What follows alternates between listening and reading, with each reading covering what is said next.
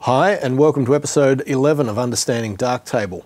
I thought in this video we'll look at the idea of presets and styles and how they can help us to apply a consistent look to a group of images without having to apply every single parameter and module on a per image basis. So just looking at these 4 test images that I shot a couple of weeks ago in my yard, I've got my lemons here. I'll just go to the darkroom module. Now, I've talked already in previous videos about this second icon, the little hamburger icon on each module, and that is your preset menu. What I can do is, let's go with monochrome. I want to activate monochrome for this image, and I want to maybe make it blue. So what I can do is go to the preset menu and store new preset. And I will call this blue 2. And I'll go monochrome with blue filter.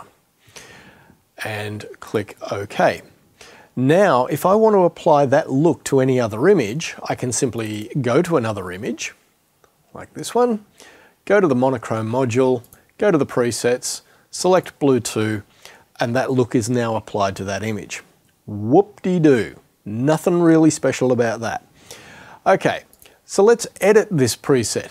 You can see that when we have multiple presets, once you've chosen a preset, it gets a bold font in the preset menu, which lets you know that you're actually on that particular preset. And once you've got that bold font, these 2 options change. Edit this preset, delete this preset.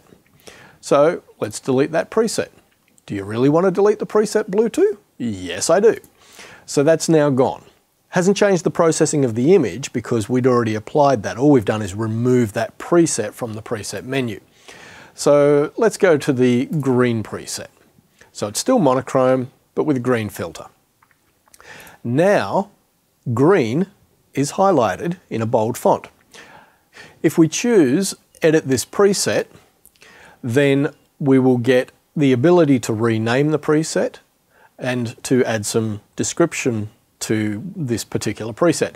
Now, because I had checked that first box, auto apply this preset to matching images, that has then shown me all of this extra data. Normally, if that was unchecked, you wouldn't see it. You would just see a box which would look something like that. So when we tick auto apply this preset to matching images, Darktable presents us with the opportunity to define all of these values which should be taken into account to consider an image to be a matching image. So let's look at this. Model refers to the model of your camera. Maker refers to the manufacturer of your camera. Lens will mean the description of the lens as it's stored in the EXIF metadata for each image. ISO is simply the ISO that the image was shot at, or the range of images that you might want to process. Exposure, personally, maybe I'm being a little bit pedantic here, but I really wish that that was renamed shutter speed, because when I first saw it and I said exposure, I'm thinking, well, how do you determine exposure? And when you look at the values that are presented in that list, you go, oh, it's shutter speed. Okay, fair enough. So maybe that's just me being pedantic. We can choose by aperture, we can choose by focal length, and we can choose whether we want JPEGs, RAW, or HDR images, or all, or any combination thereof. And collectively, all of these parameters can determine whether an image is deemed to be matching and therefore should have this green filter monochrome preset applied to them. So as you can see, I've been mucking around with this. I've put in a focal length of minimum of 70mm, maximum of 80mm. So basically, anything that I shoot at 75mm on my 28-75 zoom should get this green monochrome preset automatically applied. So let's try that in the real world and see whether it works. So I'll jump back to light table view. I've just been out in the yard, I've shot some more test images, and I'm going to import that whole folder. So 2018-08-08. Click on open, These are the images that I've just gone and shot. It doesn't look like any of them have been automatically set to monochrome. Let's have a look at the image information. Are there any actually shot with a focal length of 75mm? Well, that's a no. That's 28mm. That's a no. That's a no. Ah, that one's 75mm. So is that one. And that one. Nope. Nope. Yes. So these three images here and this last image were all shot at 75mm. Yet it does not appear that that monochrome preset has been automatically applied. Let's just try something. Let's just grab, oh, to hell with it. Let's just grab all of them. And let's go export, yep, to my phone. That will do. I don't think I've got them there, but I'll just select overwrite just in case. So I'm going to export all 9 of these images, and we can see from those thumbnails, they are all still very much in color, according to what I'm seeing on my screen, and presumably it looks like it's color on your screen as well. So once those images have exported, we will jump over to my pictures folder, to my phone, and these are the images being exported to disk as we watch in real time. Let's have a look at these. That's still color, that's still color, that's still color. Ah, what do you know? It is actually monochrome. So is that. So is that. Didn't expect that one to be, or that one. Absolutely did expect that one to be monochrome. So what's going on here? They've had that preset applied, but for some reason darktable does not update the thumbnails in the light table view until you either change the level of zoom in the light table view or you open the image in the darkroom.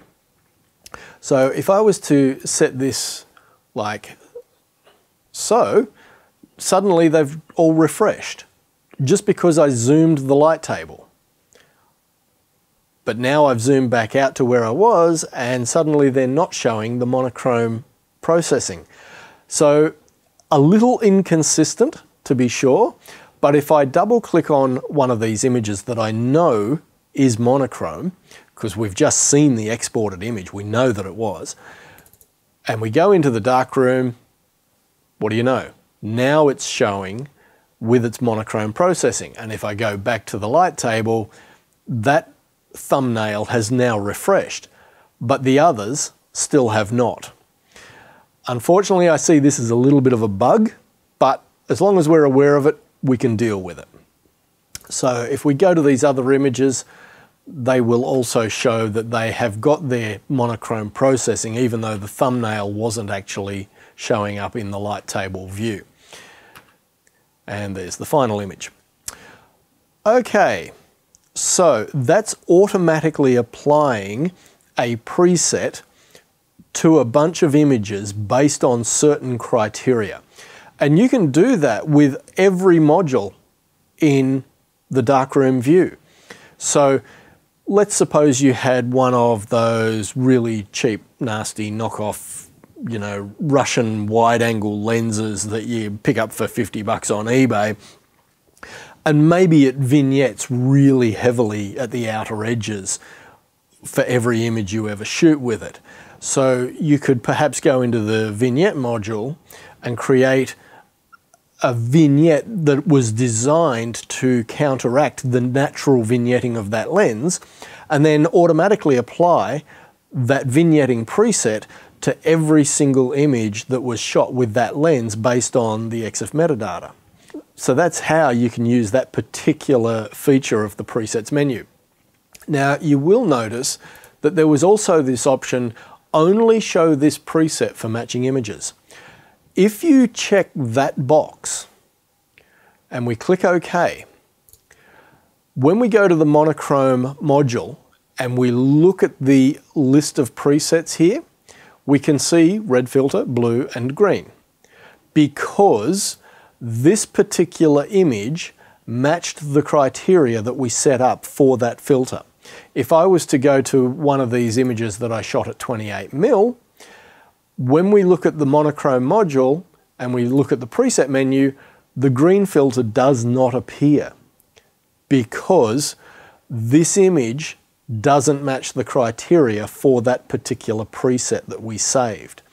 So if you suddenly go into a module and you don't see a preset that you know you saved, it could be because you told it to only show that preset for images which matched that criteria, in which case you'll need to go and find an image that matches that criteria, like so, in order to get that preset back on the list so that you could then edit it, uncheck that box, and now that preset will appear for every single image in our database. So if we go back to that image,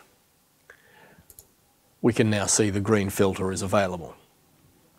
Okay, so that's presets. And you can store a preset for every module and apply, multiple presets to images based on certain things. It might be that you want to apply a noise reduction module for any image shot at 1600 ISO or greater. There's so many ways that you can use this. It's very good. Okay, let's have a look at styles.